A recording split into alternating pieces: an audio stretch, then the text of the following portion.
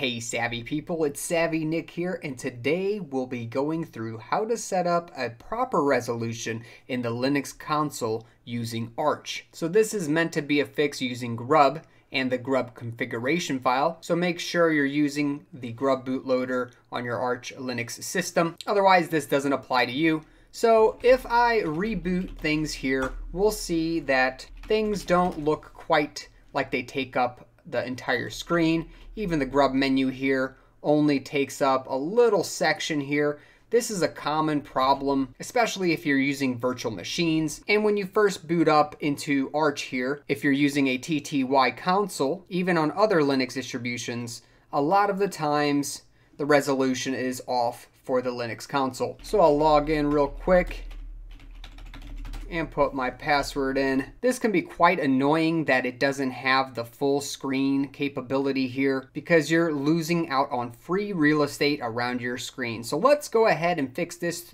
by editing the grub config file. I'll do that by first clearing out the screen and then typing sudo. I'm going to use Vim as my text editor. You can use whatever you feel most comfortable in. And then I'm going with the /etc/default/grub file. This is the default grub configuration file in its default location. And if you're new and stopping by, make sure to subscribe below and hit that notification bell for more Linux and programming videos, including streams on Saturday. So now I'll press enter and then put my password in for my administrative user. And then inside this file, I'll see a bunch of flags here that are either currently set or commented out. You can see the ones that are commented out have these hashtags in front of them. And a few of these just give us some messages here just to let us know what they mean. But what we're looking for is something that says grub_gfx mode equal to auto. By default, the method for grub detecting the resolution for your Linux console is automatically. As we can see, sometimes that doesn't work out that great. So let's change this so we have some manual input and specify directly what our resolution actually is. All right, let's edit the auto after the equal sign. So I'm going to insert here and erase auto, and then specify my screen resolution. For my screen, it is 1920 by 1080. And then I'll put another X and specify the bit color control, so it can be either 16 or 32 bits here. I'll stick with 32, and that's really all I need to put in here. I could change this to something else, of course. Let's say your screen was a little smaller, and maybe it was 1024 by 768. You can specify that here instead, but I'm going back and I'm going to put my 1920 by 1080 in, since that's proper for my screen. Again, make sure you know your resolution and you put it in. After you're comfortable with your setup, make sure to save and exit out of your file, saving these changes. And then we'll have to do one more thing before rebooting and fixing our resolution here. And if you went ahead and made it this far, please smash that like button for me. It really does help me out. We're almost done. I'm going to clear things out so we can see things a little better. And the next command I have to do is, since we made an edit to the grub config file, we must make and push that change to the boot grub directory in the grub config file there. So if grub is properly installed, you should have this command, and it goes grub-mkconfig for grub make config. And then we'll do a -o with a space in between the G and the -o, followed by another space. And here is where we specify the directory and the location of our grub config file to write our changes. So by default here, it should be in the boot. So /boot/grub.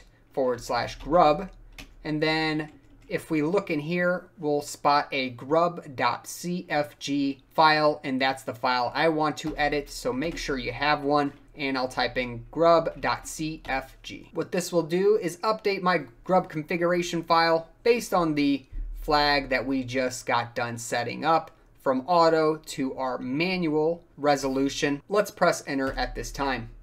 It says I need to be root in order to run that.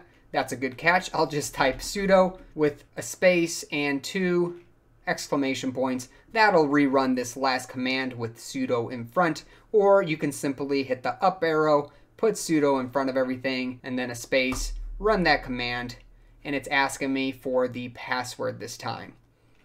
I'll put my administrative password in, and we see a few lines come scrolling across the screen.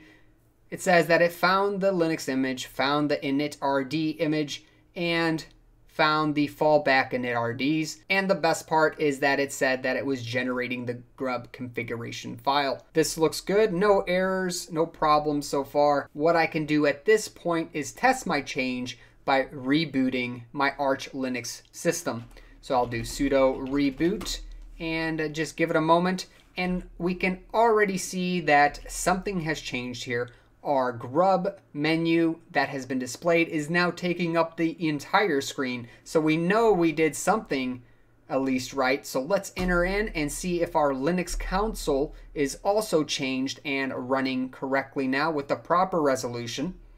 And sure enough, it does look like it's taking up the entire resolution of the screen. And if I type my username and my password, and I'll just run something like neofetch here, and it looks great. I'm getting my full real estate used up on my screen at this point, and congratulations if you made it this far. You've successfully fixed your resolution and set it to something custom here in the Linux console using grub. I'll run another program like htop just so we can see that it does in fact take up the right hand side of the screen as well. Looks like it does great, and you gotta love using the Linux console only with only 67.7 megabytes out of the 8 gigs I have available running here on this machine. Quite amazing how minimal Arch can be, and yet so powerful. Anyways, that's about it. If you have any questions, comments, or suggestions, please make sure to post them in the comments section below.